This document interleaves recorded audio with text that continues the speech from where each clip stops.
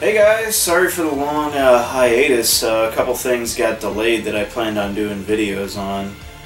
I was expecting to have Sky Cursor by now, but there was a manufacturing issue with the shell for the PCB, so they had to delay it. I think it'll be shipped by the end of this month. And then there was a small delay on the G-SCART Lite. That should be coming in within a few days of this video being posted, so I'll have a review out on that. But for today's video, I recently made a trade with a friend on Facebook on the Neo Geo for Life page for my Omega consoleized Neo Geo by ArcadeWorks. Now when he received it, it didn't work, which was unfortunate. We were able to resolve the issue pretty quickly. He sent the system back, so I have it here. I still haven't taken it out of the package. So I'm going to unbox it and try to see if I can get it working. I think I know what the issue is, so I'll talk about that more when I get on the inside. So without further ado, let's open this up.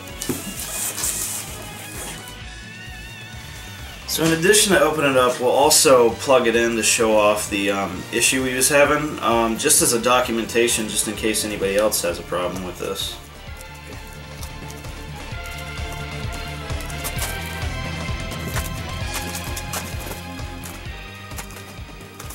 Yeah, I've been real anxious to get Sky Cursor in, so I was pretty upset to find out that it was delayed, but I mean, it is what it is, you know.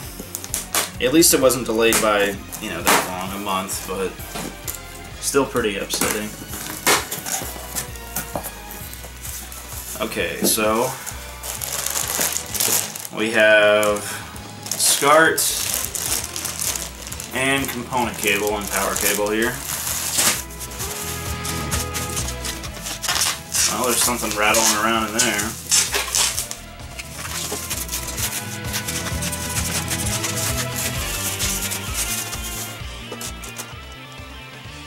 Wow.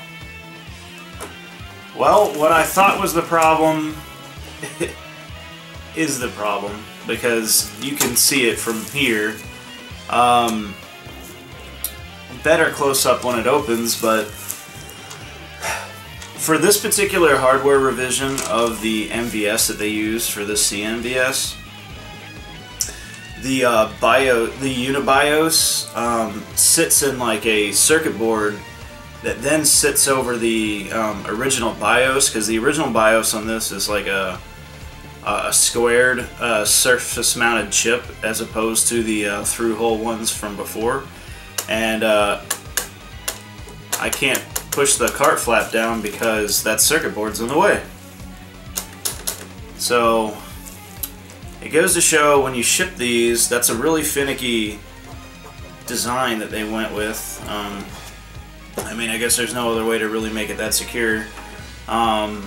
If anybody ever ships these, and I recommend ArcadeWorks does the same thing, they need to secure that. Maybe put some bubble wrap over it, open the case. But we'll open this up, and I don't even want to power it on. But I'll put a picture of the screen, what it looked like. So let's get this open and fix it up. Alrighty.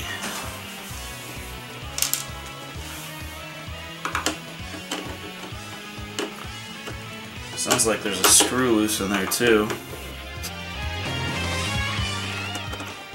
Not to call out ArcadeWorks or anything, but I did send them a message and showed the screenshot and asked them if they had any idea. And the buyer was using a 160-in-1 cart. And the first thing they said, and I sent them a screenshot of the picture, and the first thing they said was that the 160-in-1 damaged the system. Well, while that may be true, it's highly doubtful that a quick power-up of the 161 would kill it like that, since I never used the 160-in-1 on this. And James from Jamination X, I sent him a message as well. Oh, where'd that screw go? And the first thing he said within minutes of responding was that the BIOS was loose.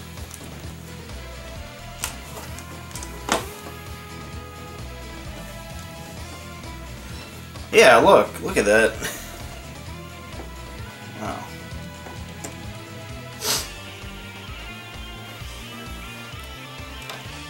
See, it also looks like the LED came loose. Alright, and wherever this screw goes. Okay, this screw was for the card slot, it seems.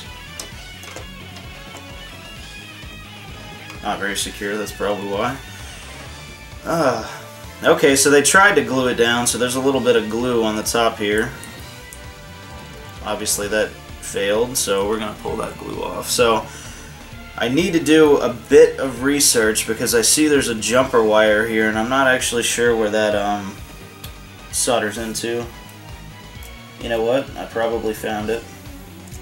It's probably this busted wire here.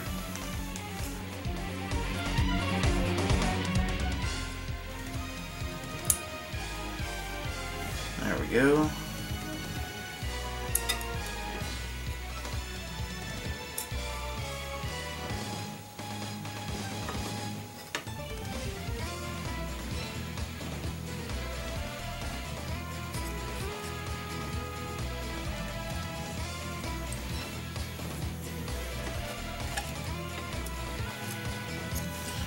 Yep, I'm going to have to do a bit more research, so meet me back in a second. Alright, so I did the soldering off camera, so I had to reapply the chip, and then there are two vias on the board. Well, one via here that you have to solder. Let's see if I can zoom in and show it off just in case anybody else has the issue. This had come loose, and right here you have to solder. Man, this is stuff. Kind of looking at the camera upside down. You have to solder onto this chip. It's really hard to show from here. But I have not fired it up and tested it yet, so let's hope for the best. But really finicky here, you know. I'm surprised they didn't put some kind of glue on it. I don't know, maybe they just didn't want the board to have hot glue, but at the same time there's hot glue on a chip back here, so I have no idea. Let's see if I can show it off. Yeah, there's hot glue here. I don't know why they didn't hot glue these other parts. Now before we test this, just a quick disclaimer. If anybody's interested in picking up one of these Arcade Works CMVS's, there are a couple of issues that I have with it. The main one being the controller ports. Now if you look, there's nothing securing the controller port to the casing. In fact, because of that, when you apply pressure on a controller, it really feels like that you're gonna break the controller port off the board. So it's strange too, because when you look at the controller ports they designed, there are screw holes here, so they could have easily mounted them. I don't know why they didn't do that, but yeah, that's just something you have to look out for. So let's get this plugged in and test it out. Okay, so I didn't put it back together yet because I want to test it first, but it popped in Goku 3, so I'll move over here to this monitor. And let's power it on. Would you look at that?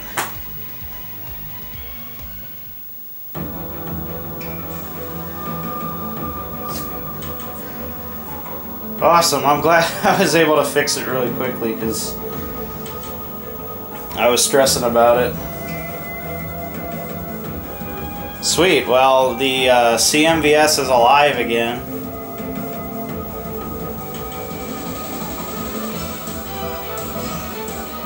Nice. We got so much Neo in this room. We got the 2 slot hanging out right next to it. Man, we got more Neo than we could ever do anything with. That's awesome. Alright, well, thanks for tuning in, and I'll have the G-Scart Lite video out for you soon. Catch you guys later.